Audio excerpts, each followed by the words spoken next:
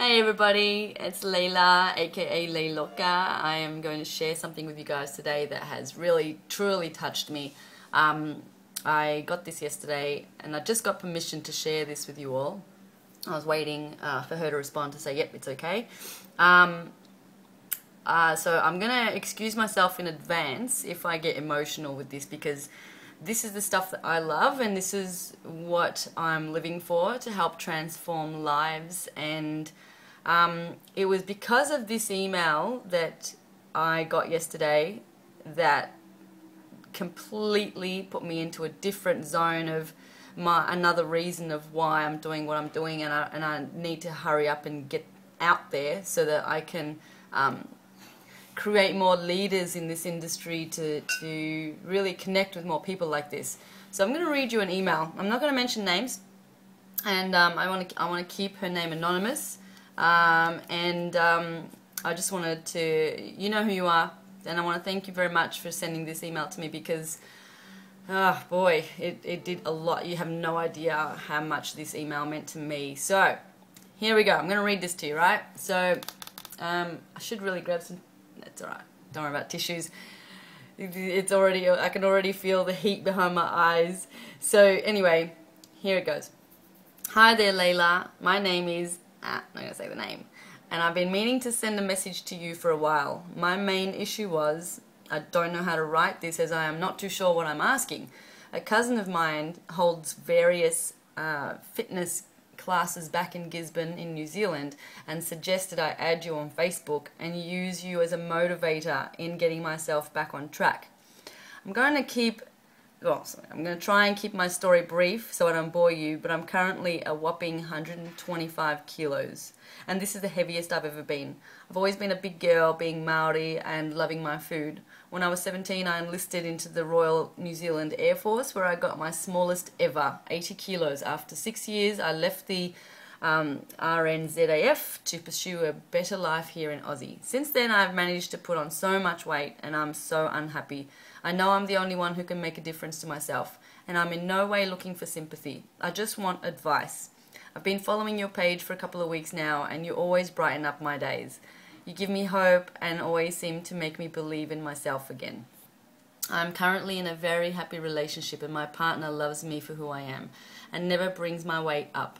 He is of solid build but not overweight, and we have a beautiful 13-month-old daughter who we both cherish. But as he works FIFO and is away for 7 weeks at a time and only home for 1 week, it is hard. I don't have many friends. In fact, I don't have any really that live nearby. The closest is 5 hours away, and I find it hard to exercise by myself. I do okay for the first week, and then it sort of fizzes out. I was given the Insanity program by an uncle of mine who suggested I start doing it. A few weeks ago I started the program. I would walk first thing in the morning and then come home and do my workout for the day. And that lasted for just over a week. And I don't want to sound like I'm making up excuses, but it was so hard, which I loved because it was a challenge.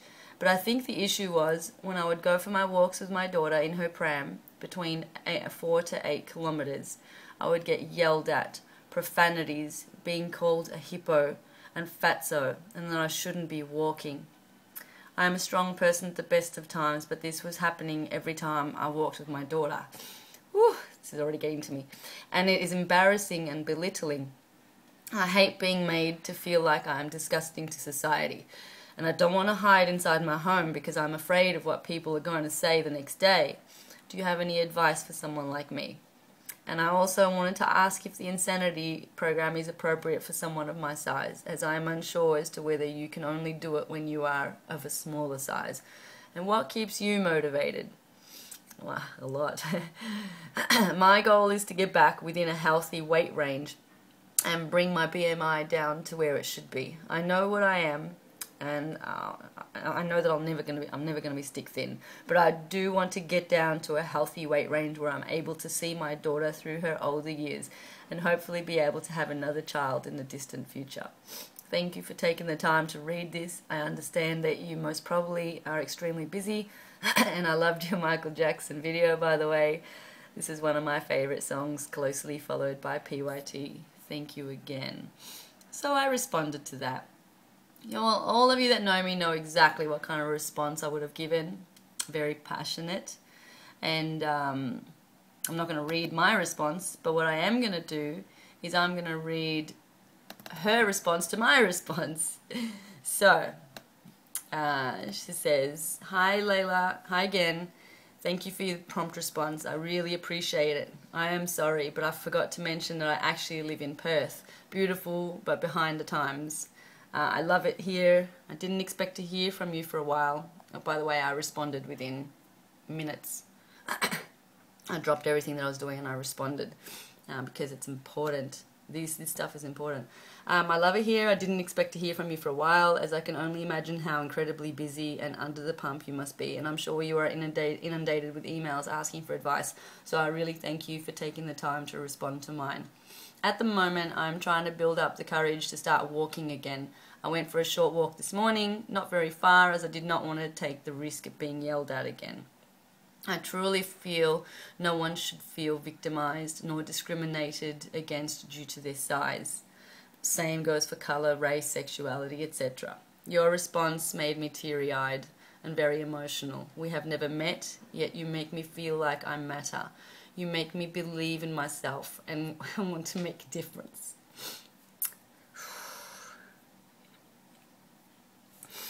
Yeah, just one sec, guys. I'm really grateful that my cousin told me to add you on Facebook because it's given me so much more hope. Thank you for being awesome. Thank you for believing in us all.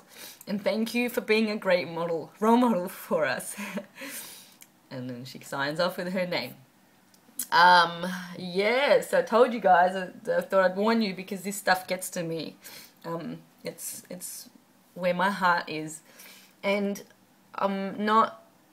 I don't go around calling myself a personal trainer. I know that I'm more than that, and I'm not trying to belittle any personal trainers out there that have this title, but that's all it is, people. It's a title. So all of you that have studied the physiology and anatomy of a person's body and how to correct a person's form, how to lift weights, all of you trainers out there that have learned a little bit about nutrition, what the fuck are you doing wrong? Because people like this woman need us, need all of you. This email was not about, you know, muscle tone and diet and nutrition. It was really about, you know, being made to feel good. So emotions are so important here, and if I can help, not if, I'm going to help. I've made a promise to her that I'm going to help her, so we're going to work on a journey together to get her mindset straight. So my mission is to get her mindset at a point where she totally believes in herself and can completely walk past all these fucking dickheads who belittle her. And one day they will actually notice her and shut their mouths, because they're going to see that all her efforts were due to her inner strength and that nobody could break her, not even their horrible words and insults. I don't understand why people do that. Like, it's so disgusting that people can make other people feel so terrible, and especially when they're big. So they're big for a reason. They're not big just because they ate so much. They ate so much for a reason. There's reasons behind that. I don't believe what anybody says that they're happy and overweight. That's fucking bullshit. So, all of you trainers out there, I really want you to hear me out. Really, really, really reach out to all these people that need our help. All the people that are in the gym that are already training, stop fucking going walking up to them and asking them to be your client. They already know what they're doing. Go out there and reach out to the people that need you. Form a group, form a community, do something, because we have an epidemic here in Australia. It's freaking global. But we need to reach out to these people. And, you know, I can't do this on my own. And there's other trainers that are like me. There are other fitness professionals that are like me. And, you know, who have the same heart, the same compassion. This is about compassion, people. You know, empathizing, not sympathizing, but empathizing with people that need our help. You know, they struggle, they have their inner battles, they have this voice in their head that says, nah, can't do it, don't want to get up today, I'm just going to go and open the fridge and I'm going to eat. I feel like shit, so I'm just going to eat. And I don't want to go for a walk because people are going to tease me. I don't want to go to the gym because people are going to look at me, look at all my flab, look at my butt, look at my muffin tops. Okay, you don't have, for all of you big people out there, you don't have a beach body just yet. And who gives a shit about beach body, right? You need to be able to get yourself to a point where you can be healthy. And like this woman said in her email, she wants to be able to have another child, and she wants to grow with her current child and be able to play with her and be able to have the energy to see her teenage years through, you know, like this is so important.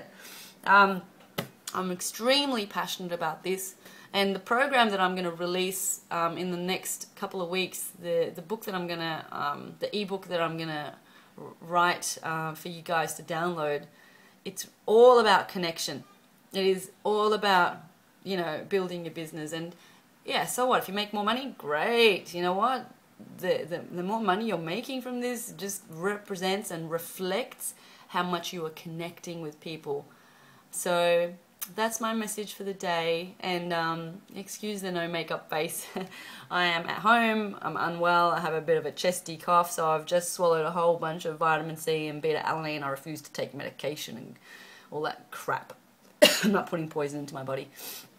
Anyway, I hope you guys really listen carefully to this message and do something to help somebody else today.